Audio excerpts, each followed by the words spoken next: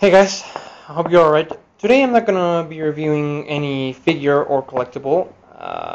I'm gonna be reviewing the new Avengers movie, which I've seen yesterday. And I tell you, it's really, really good. It exceeded all my expectations. I actually expected it to be a good movie. I had high expectations, but it weren't that high. So, yeah. It's really, really good. I'll try not to spoil the movie for you. I'll try to bring out as the least spoilers as possible. But, well, I actually missed 5 seconds of the movie. The first 5 seconds. But according to what I've been told, I didn't miss practically anything.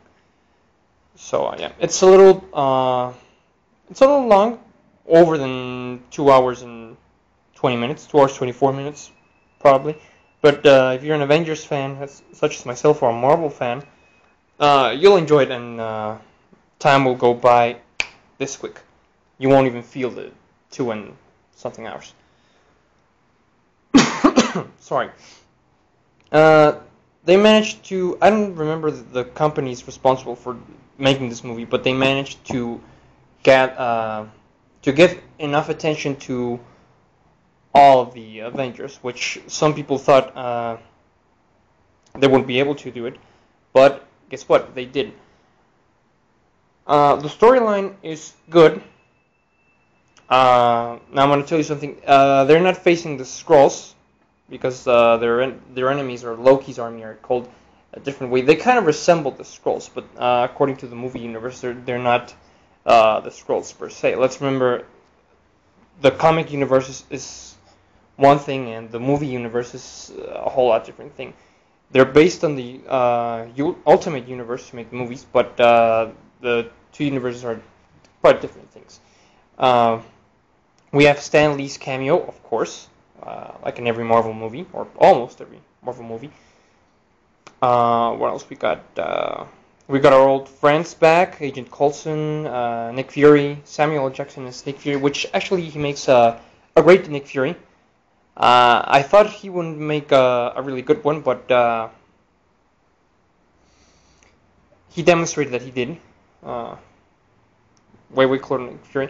I don't like the ultimate look for Nick Fury, but well, it's their decision. I would like to see the Avengers, Earth's Mightiest Heroes look for Nick Fury, but well, beggars can't be choosers, right? We have Iron Man as well. We have Captain America, Hawkeye, Black Widow.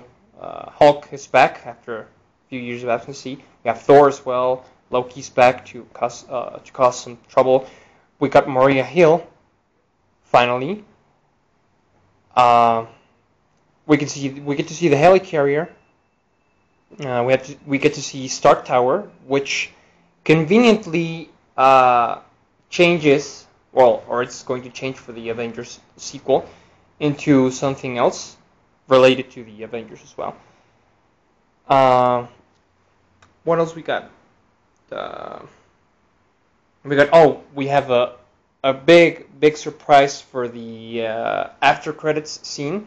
So I suggest you stay after the credits, because you're going to be thrilled for what you're going to see. If you know about the Marvel Universe and the characters, you're going to be thrilled for what you're going to see.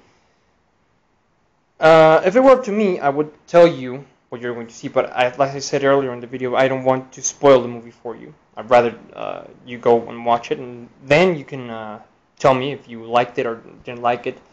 If you agree that the ending or the after credit scene is mind blowing for some reason, but yeah, let's leave it at that. You are definitely gonna like the after credit scene.